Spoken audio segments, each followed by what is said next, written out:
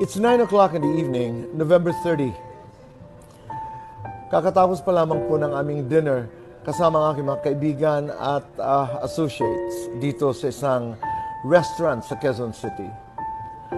Katulad ng maraming tao ngayon dito sa Pilipinas o kahit sa labas ng Pilipinas, ang pinag-uusapan po ngayon ay si Catherine Bernardo at Daniel Padilla at ang kanilang paghihiwalay.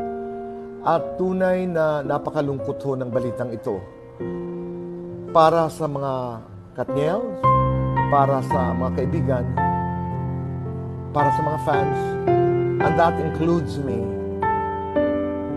Dahil ako'y taghanga po ng tandem na ito. Ang tanong sa akin ng aking mga kaibigan, ano ba talagang nangyari? Totoo ba ito?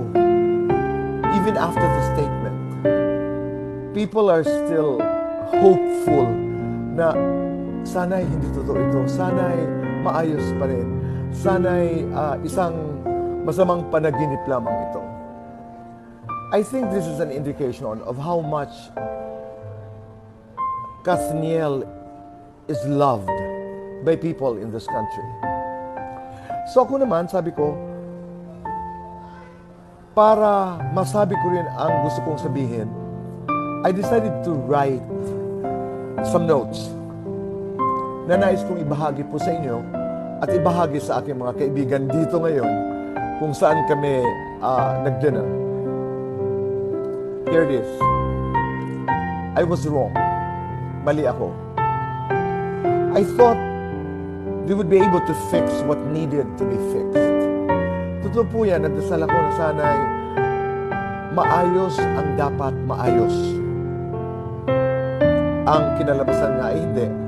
Kaya they both issued statements na tapos na ang kanilang relasyon. And I can imagine the pain, the excruciating pain they have to bear now.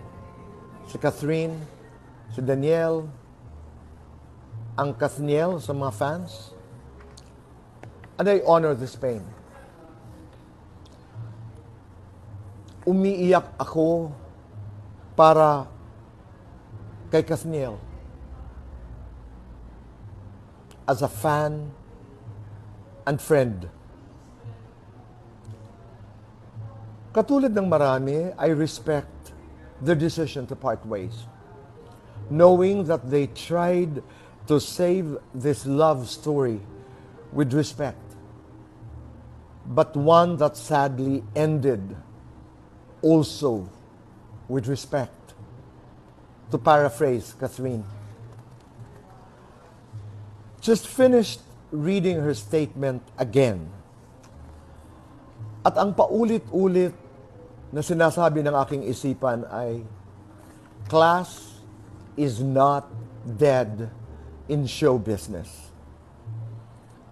What a decent girl Catherine Bernardo is.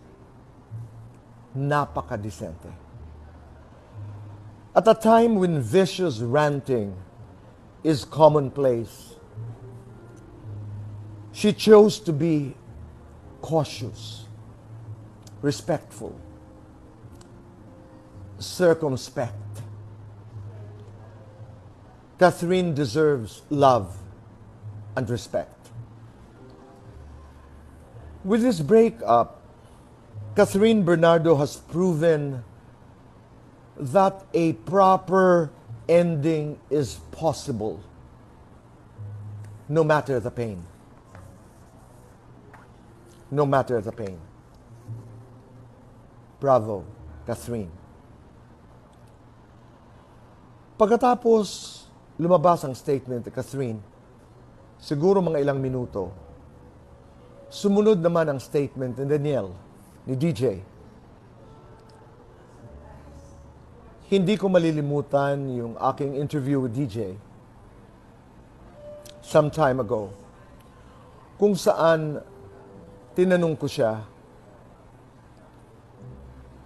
DJ, what is worse than betrayal? Sabi niya, to be forgiven. Di ko malilimutan yun. I don't know the details that brought them to this decision to separate.